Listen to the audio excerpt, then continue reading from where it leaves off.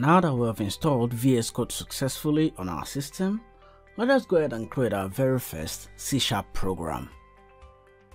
I'll open up Windows Explorer and go into my drive C. Then I'll create a new folder. I'll call it dev. You could decide to create this folder any way you want. I'll go ahead and copy the path to that and then open a folder inside VS Code and paste that in to open that up.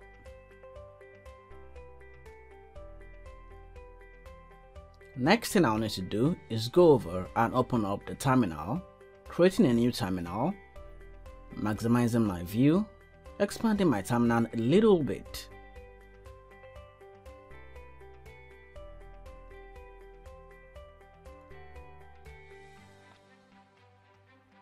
Next thing for me to do is type in .NET New console to create a new console application for me.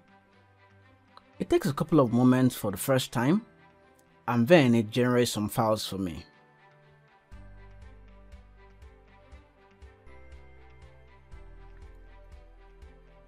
It's done now.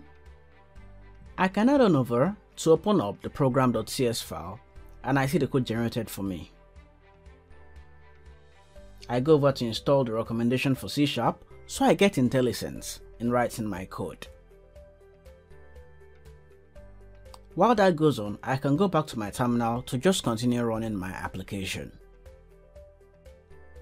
To run my application, I type .NET Run to build my application and run it. After a few moments, I get the output to the console that says Hello World. And that is our very first C# program. Congratulations, you're ready to start your coding journey now. If you like this video, please give it a thumbs up and also subscribe to my channel and hit the notification bell so you will get notifications when I post new videos on this channel. See you in another video. Goodbye.